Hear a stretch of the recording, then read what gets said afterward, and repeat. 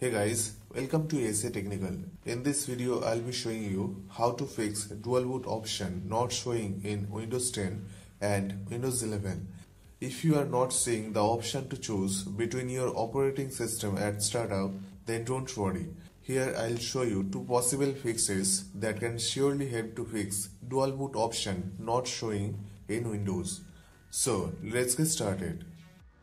At first, let me show you what is the actual problem in my case. As you can see guys, this is a dual boot PC with Windows 11 and Windows 10. But here, Windows Boot Manager only shows Windows 11 during startup. And as you can see, there is no option to choose Windows 10 in the Windows Boot Manager.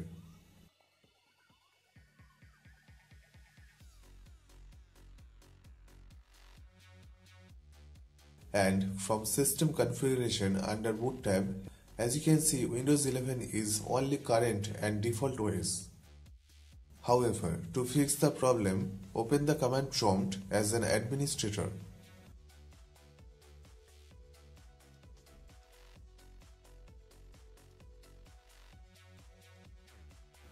Next, type the command bcdedit /set space start curly braces bootmgr close curly braces space display boot menu space yes.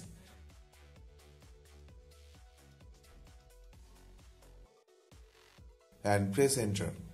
This command configures the boot manager to display the boot menu. After applying this command, you should see the message, the operation completed successfully. After that, exit from the command prompt. Now restart your computer. You should now see the dual boot menu with options to boot into Windows 10 or Windows 11. If you are lucky, then these simple steps should solve the issue of missing dual boot option in Windows 10 and Windows 11. If not solved like mine, then go back to the desktop.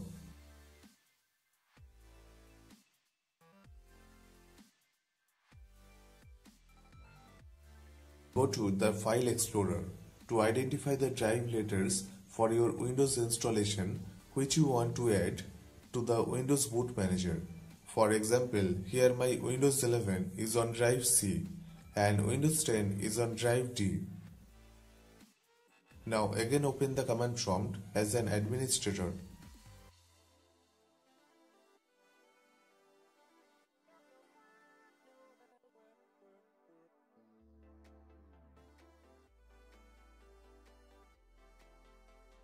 Next type the command bcdboot space your drive letter for your Windows installation which you want to add to the Windows Boot Manager. Here I want to add Windows 10, so I will be type my drive letter d:/windows space / add last space /d and hit enter. This command copies the boot files from the Windows installation on drive D and adds it to the boot configuration, placing it last in the boot order. After applying this command, you should see the message, the operation completed successfully. After that, exit from the command prompt. Okay, now let me show you from the System Configuration under Boot tab. Alright, as you can see, my Windows 10 is successfully added to the boot list. Now reboot once. After that, you should see the dual boot menu with the option to boot into Windows 10. And hopefully these simple steps should resolve the issue of the missing dual boot options in Windows 10 and Windows 11. Okay, as you can see, our Windows 10 is successfully added to the Windows Boot Manager. Okay, now let's see our Windows 10 is working or not.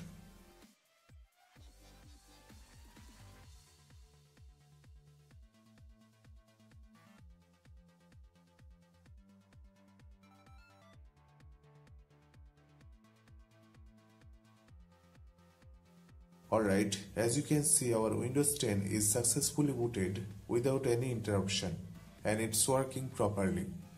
So, I hope this simple guide was helpful for you. If you have any question or any advanced guide, then please let us know.